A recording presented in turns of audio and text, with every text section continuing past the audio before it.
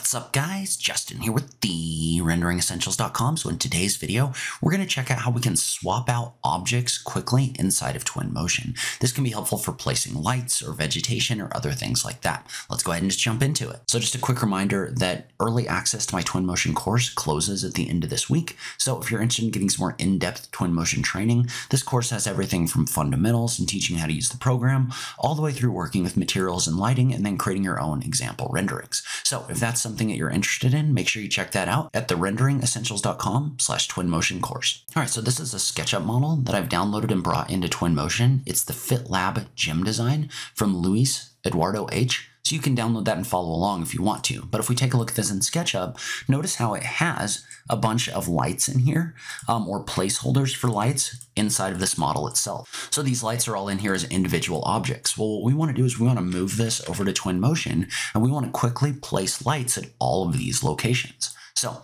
I've sent this over to Twinmotion using Datasmith, but now what we can do is we can actually use the outliner to find those IES lights. And notice how these are basically set up to be V-Ray lights, but we can find them and swap them out for Twinmotion lights.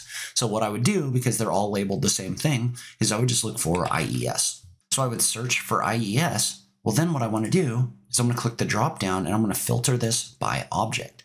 What that's going to do is that's going to make it so I can select all of these lights at one time, like this. So now I've been able to select them all in the outliner. Well, I can right click on this and I can come over here and I can click on the option for replace object, like this. Well, when I do that, that's going to pop up a window right here. That's going to allow me to drag the object that I want to replace them with into this box. So I'm going to come over here, go to my lights, and we'll go ahead and let's go with this IES 12 right here. So we're going to drag this in, and then we're going to click on the option for start replacement. Well, notice what that did is that came in here and that replaced all of those lights that were previously in there with these Twinmotion IES lights like this. And notice how I can select them all and then I can adjust them to do things like turning the attenuation up, turning the shadows on, other things like that. Well, the cool thing about that is I can also select all of those now that I brought them in. And so what I want to do is I want to change my filter so that I can find lights in here. Well, I can take all of those lights and select them, and then I can adjust them. So I can adjust things like color, angle, other things like that. And so I can also use this to adjust things like the intensity of the lights, just like this. All right, so you might have noticed that these lights are actually facing the wrong direction. So I've gone through and selected them, but notice how if we were to try to rotate them right now, it kind of messes everything up, right? It puts them in it changes their location in the 3D space if I rotate them 180 degrees. However, if you select them all and then click on the option right here to toggle local or world axis.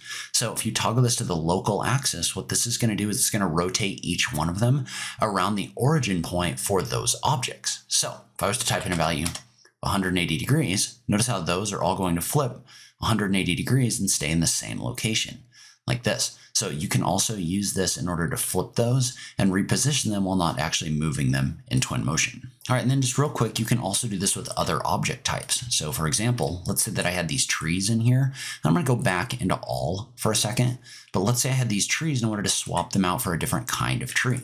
Well, what I could do is I could come in here and I could select some of them, right click on them and click on the option for replace object. Well, then I could drag a new tree in. So let's say, for example, that we wanted to bring this Japanese walnut in.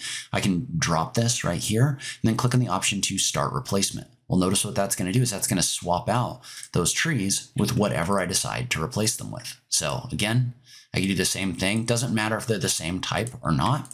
So I can just pick up 3 of these trees, do a replace object,